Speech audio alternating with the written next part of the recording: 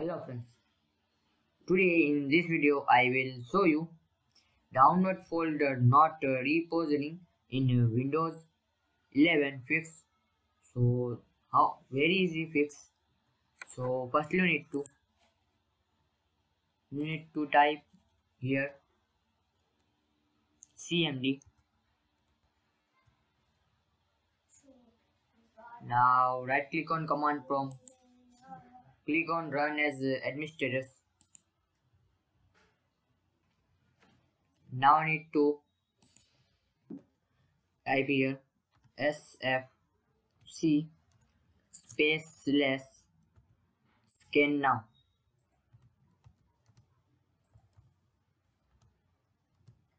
Now press enter.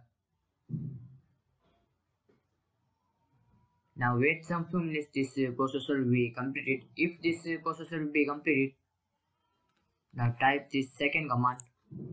I will give in description box this command. Just copy and paste it. So hopefully guys you like this video. Please like, share and subscribe my channel. Please comment this video work for you or not.